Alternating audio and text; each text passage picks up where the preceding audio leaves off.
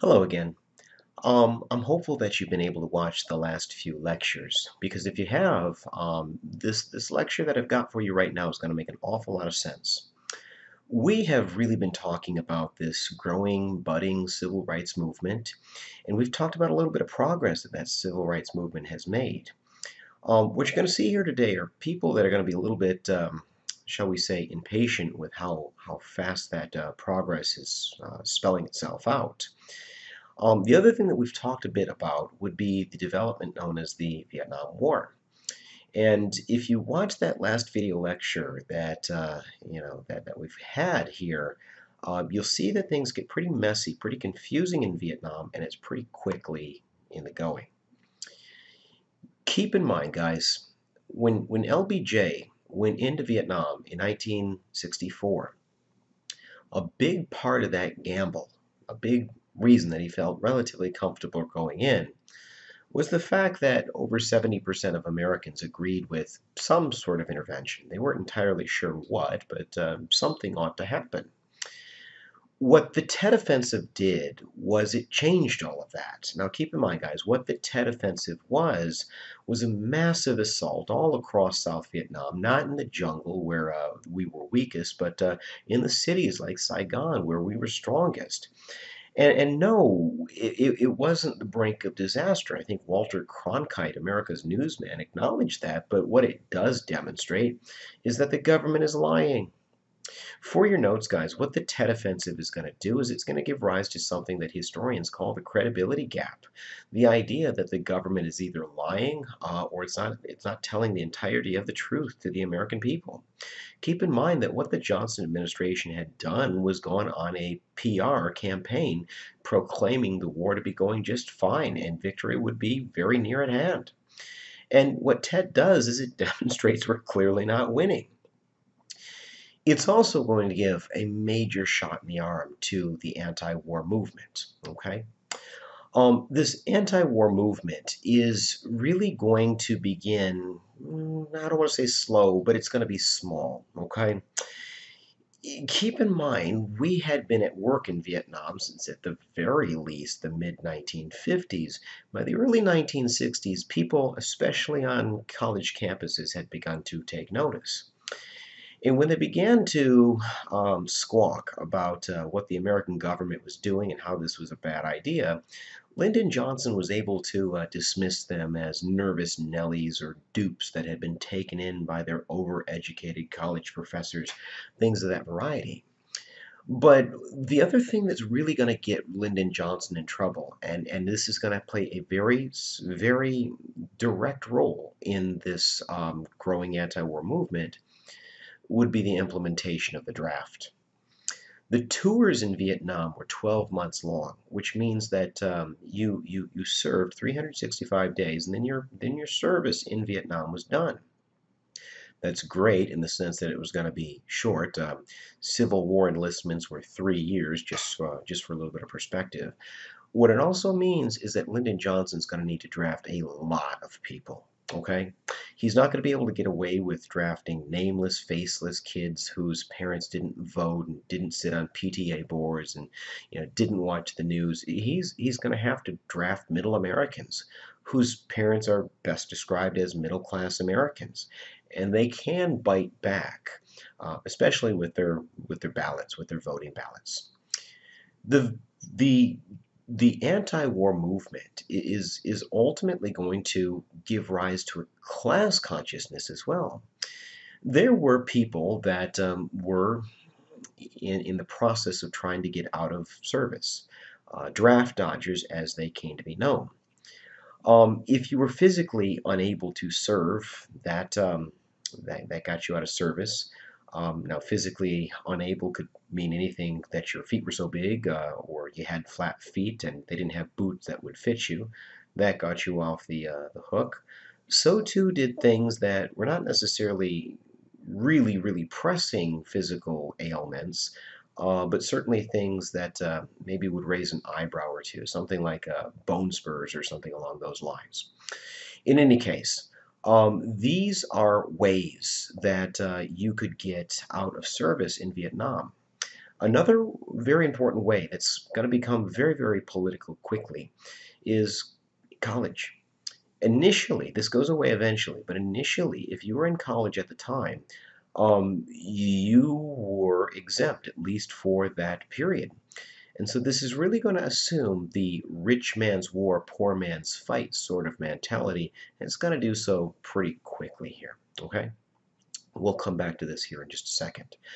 But the group that is really leading the charge when it comes to the anti-war movement, that would be Students for a Democratic Society.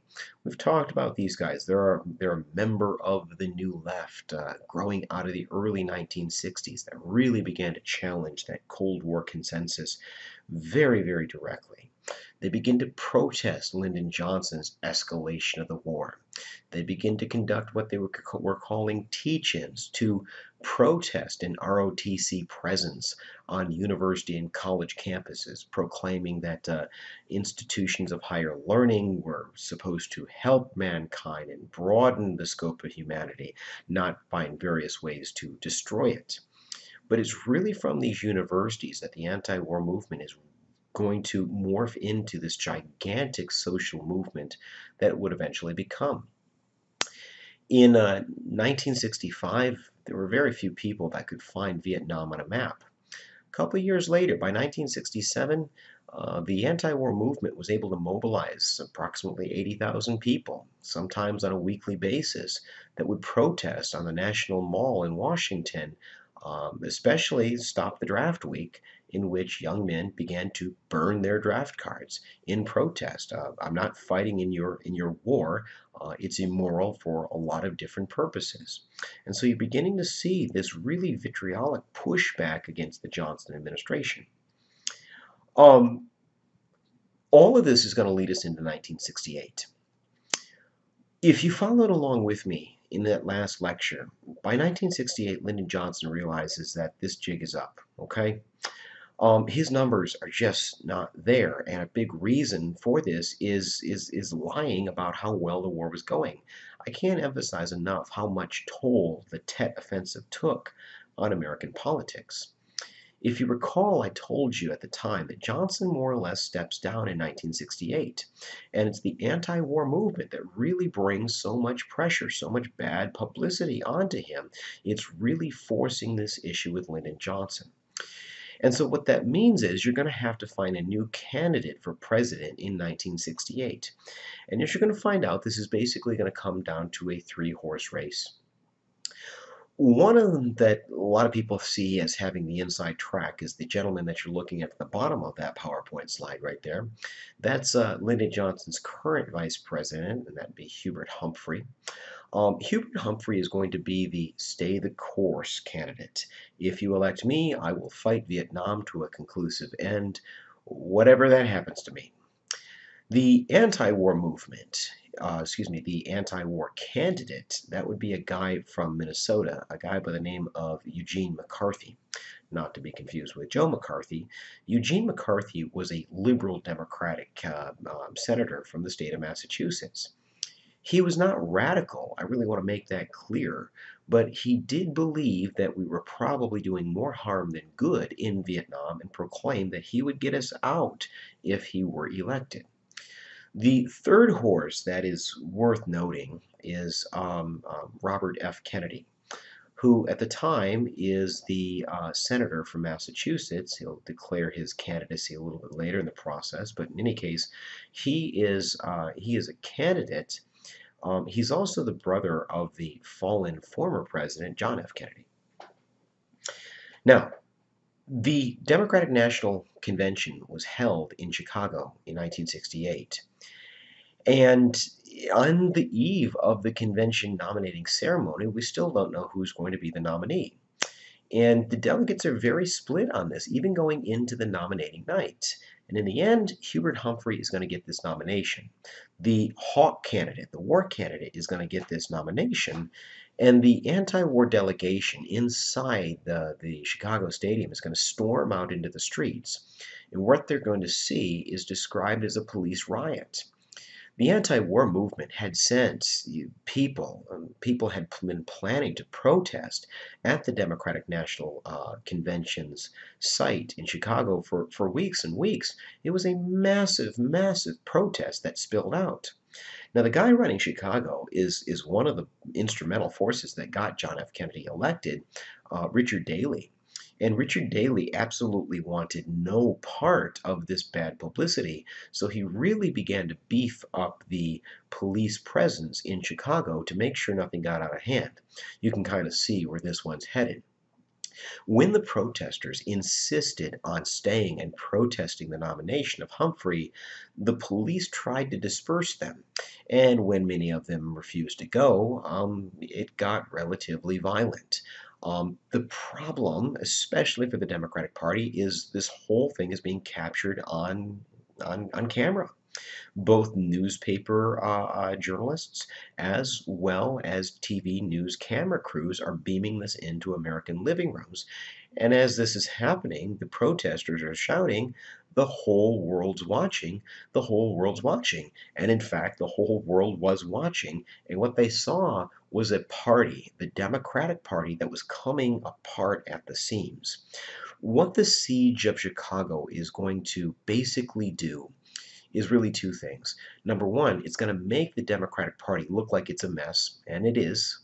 The other thing that it's going to do is it's really going to up the likelihood that you will see a Republican president in the White House in 1968. And that's ultimately going to come to pass with the election of Richard Nixon. But for right now, I want to talk about more of this radicalization, and I want to have it bleed into the civil rights movement.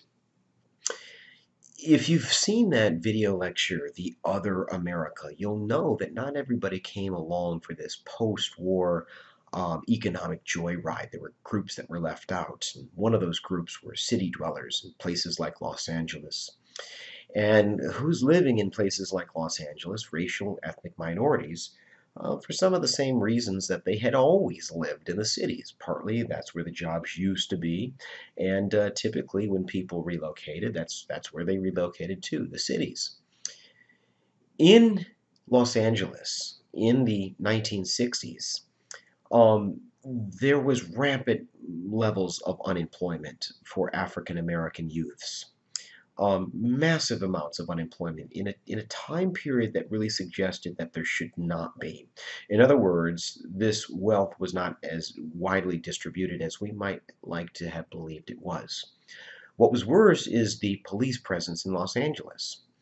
The Los Angeles police had a long, infamous history of institutionalized racism, and it was nothing whatsoever out of the ordinary for them to comb the streets of South Central Los Angeles, the heart of the black community, and pick up African American young men for the crime of loitering, throw them in jail, and just let days pass by without charging them.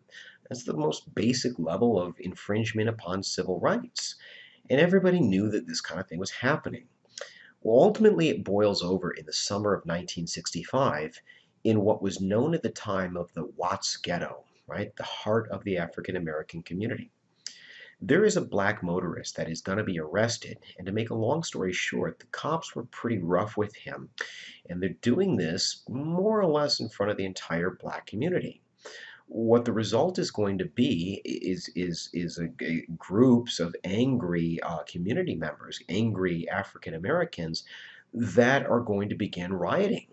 And when I say that, what I mean is not just pushing back against the police, although certainly you could make that case. I'm talking about burning down buildings. I'm talking about destroying property. I'm talking about a riot in the very truest sense of the riot. And I'm hopeful that you're paying very close attention and you're listening carefully, because you're not hearing me say race riot. We've talked about riots in this class before. As a matter of fact, we talked about Los Angeles and a riot in this class not so long ago. The Zoot Suit riots, which absolutely had a racial component to them. The Watts riot does not. This is a, I hesitate to use the term demonstration, but there are a lot of people that call what happened in Watts in 65 the Watts Rebellion. It was a rebellion against an economic system that did not work for everybody, and they could demonstrate as much. It was a rebellion against a racist police force that was not policing the neighborhood, but more or less persecuting it, or at least what those people, that's how they felt. Okay, more than anything, what the real rub is Vietnam, and this is how Vietnam connects to all of this. The more money you had, the more access you had to information and ways to get yourself out of service. I kind of insinuated this earlier on in the lecture, but if your father knew a doctor, or if your father himself was a doctor, he or she or he would be able to tell you this is what you need to do to fail the physical examination. And so the less money you had, or the less access to this information that you had, the more likely it was that you were going to be drafted and sent over to Vietnam and not be able to get out of it. Again, rich man's war, poor man's fight. The rub is, here we are in Los Angeles with all these glaring problems, and we're asking these young black men who are being drafted and sent over to go over and fight for freedom and democracy in Southeast Asia, that we're the light of the world. And truth be told, we don't have freedom nor democracy in Los Angeles. Um, Tragically, this is not the last time that we're going to talk about these urban rebellions as they come to be known. You're going to see this in Newark, very similar, a perceived police harassment. 1967, later on that year, you'll also see it in Detroit. As a matter of fact, it got so bad in Detroit that the National Guard was called in. That's what you're looking at there at the bottom of that screen, if you're following along there with me. There are economic problems very similar to Los Angeles. There are police problems, racial problems, very similar to what I talked about with Watts. And so these urban rebellions, a lot of people, myself included, see them as the radicalization of the civil rights movement. This was not what Martin Luther King, what Ralph Abernathy had been preaching. The problem is, as people in places like Detroit and Los Angeles saw it, that approach to civil rights organizing was moving painfully too slow. A lot of people are beginning to move in a different direction. And upon the end of the riots, when they were interviewed, some of the people that had, shall we say, participated said, listen, our schools were terrible, our unemployment was off the charts. We're going to go a different direction when it comes to people asking us to turn the other cheek. And so that's what I mean when I say this radicalization of the civil rights movement through these urban rebellions. You're not only going to see this in the black community, you're going to see this in the Chicano community as well. Now, the term Chicano comes out of the late 1960s when a group of Mexican American students kind of coined the term in 1969. But the term Chicano is a very politically charged term. It means a person of Mexican ancestry living in the United States, but very very keenly aware of the institutionalized inequality that has sort of landed that community in its current state. Okay, the fact that there was land that was stolen out from underneath these people that were landowners in the southwestern part of North America through the U.S.-Mexican War. The fact that there were all kinds of shady business practices when the railroad companies were coming through, when the mining companies were coming through. And so what this Chicano movement is seeking to do is not that much different than what people like Malcolm X and Stokely Carmichael are calling for, more leadership within the Mexican American community. If you're following along on the PowerPoint with me, the guy on the bottom left corner of the screen with the microphone in front of him, that is a guy named Rodolfo Corky Gonzalez, who had led this campaign known as the Crusade for Justice. And what he called for was Chicano-owned businesses in Chicano-owned neighborhoods, Chicano teachers in school districts that Chicanos made up the bulk of the population. This crusade for justice was very relevant to this Chicano movement, as were the Brown Berets. If you're looking at the PowerPoint there at the top of that screen there, the Brown Berets were almost like a Mexican American, the Chicano counterpart to the Black Panthers. It was a manifestation of the radicalization of this element of the civil rights movement. Now, keep in mind, guys, we've talked about issues that involve civil rights in a Southwestern context. We've talked about LULAC, the League of United Latin American Citizens. We've talked about the American GI Forum.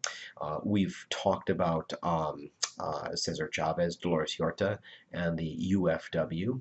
And we've been building toward a much more radical, much more militant, and much more proactive approach to demanding civil rights. And certainly that's going to be the case for the Chicano movement. Back east, Martin Luther King is very concerned about what's going on by 68. And the reason that he's concerned is he understands that if you allow the movement to resort to violence, and that's when everything is going to end. That's when you don't come back. Because when you act violently, you give the system an excuse to come back after you. And this is the reason why MLK felt that he had to find a way to demonstrate that nonviolence could work.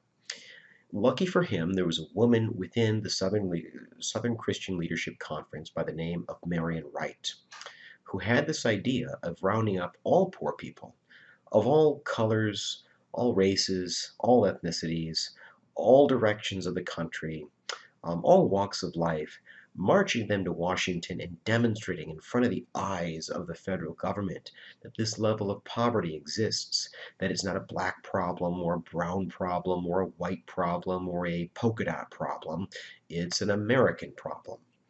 And that's ultimately what Martin Luther King is going to dedicate the next few months of his life to in what comes to be known as the Poor People's March to Washington. Now, for your notes, I want to make sure that this is very clear. As Marian Wright outlined, this is an interracial effort to march to Washington. It combined African Americans from the rural South with Chicanos from the Southwest, poor, impoverished whites from Appalachia, African American urban dwellers that were trapped in poverty in these cities. All of these groups are making their way to Washington, D.C. to demonstrate to the American government that this level of grinding poverty exists in the richest country in the history of mankind. In the middle of all of this, it's going to be interrupted by a labor management dispute in Memphis, Tennessee. In April 1968, the sanitation workers of Memphis had gone out on strike. When I say sanitation workers, really what I'm being is it's a polite way of saying garbage men. They were almost exclusively black. They were overworked. They were underpaid. They were forgotten. They were almost like the poster children of this poor people's march that Martin Luther King was trying to bring before everyone's attention. And when they called their strike, they asked Martin Luther King if he might help lead a demonstration in the hopes that the city government would see where they were coming from and grant them the right to form a union. That's what they wanted. They wanted the ability to form a union and bargain collectively with the city government. Because just a day before the strike was called, a man was crushed to death in his garbage truck for faulty equipment that they had told the city government needed to be fixed. Otherwise, it was not going to have a very happy ending. Long story short, Martin Luther King very, very, eagerly agreed. He comes to Memphis. He's all set. He's all ready to lead this march downtown. You have to understand that the city fathers of Memphis desperately did not want this to happen, primarily because they had their eye on Watts. They had their eye on Detroit. They knew that this guy, Martin Luther King, was very polarizing. We've got a very romanticized understanding of what MLK was, but he was a deeply, deeply controversial figure for many, many people. I don't mean this that he was a bad person. I just mean to some people he was a very controversial individual. In any case, the city government issued an injunction that prevented King from marching. Now, King, this wasn't his first rodeo, if you understand what I mean. But the people that were marching with him were so furious that the city government had the audacity to do something like this that they began to get violent. And the violence continued to erupt, and it got so bad that King had to call off the march. As a matter of fact, he had to get scooped up and flown back to Atlanta, where he went back to work on this Poor People's March. But anytime Memphis came on the news, anytime somebody brought that up, he got very quiet, very dejected. You could tell that this weighed heavily on his mind. Later on in April, he's going to make a return visit there. And he's going to bring his legal wing of SCLC along with him. And they managed to get this injunction thrown out. And inside the Lorraine Hotel, there's sort of like this pillow fight that's breaking out. You know, I don't really have a great way to describe it other than like when somebody scores a touchdown, you see these massive men out there pile on to each other. They're acting like children, that sort of thing. And MLK that evening could not decide if he was going to wear a jacket, not wear a jacket.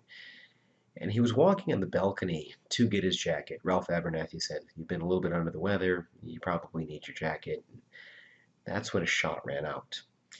And according to Abernathy, all he could see was his feet. Someone outside of the hotel had assassinated Martin Luther King.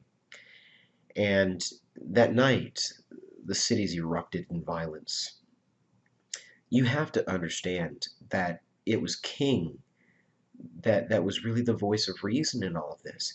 In an era where even the civil rights movement was inching closer and closer to, just throwing down the gauntlet and resorting to raw, unapologetic violence, King was the guy that really kept the wheels on the car, and now he's gone. And when he died, a lot of the momentum of the movement was just simply evaporating. Ralph Abernathy continued the good fight and led his people to Washington, D.C., where the Poor People's March erected what would come to be known as Resurrection City. But by that point in time, after King had died, not only the momentum was gone, but the attention was gone as well. There was one very, very important exception, and that was the senator that I had mentioned earlier on in this lecture, Robert F. Kennedy from Massachusetts. Kennedy was deeply disturbed by what the Poor People's March demonstrated. And in the aftermath of Resurrection City, he's going to tour the South. He's going to tour impoverished regions of the Southwest, the ghettos, and take stock of people that went to bed hungry, children that went to bed hungry, not have enough food at night. And in 1968, he's going to declare his presidential candidacy on an anti-war, anti-poverty, pro-civil rights platform. And it's like I said, really a three-horse race. The thought was whoever wins in California, which is toward the end of the primary process, whoever wins California, huge primary in and of itself, is going to be the winner. It's Kennedy that's going to win the California primary, and he's seen as almost a lock to win the Democratic candidacy. Unfortunately, the night that he won the California primary, he was assassinated by a guy by the name of Sirhan Sirhan. There's a lot that we simply don't know about Sirhan Sirhan, much like the JFK assassination. There's a lot of conspiracy theories. As I said back then, I don't get into conspiracy theories. But what I need you to understand about Kennedy's death, Robert F. Kennedy, that is two people in the same year, months apart from each other. They're gone.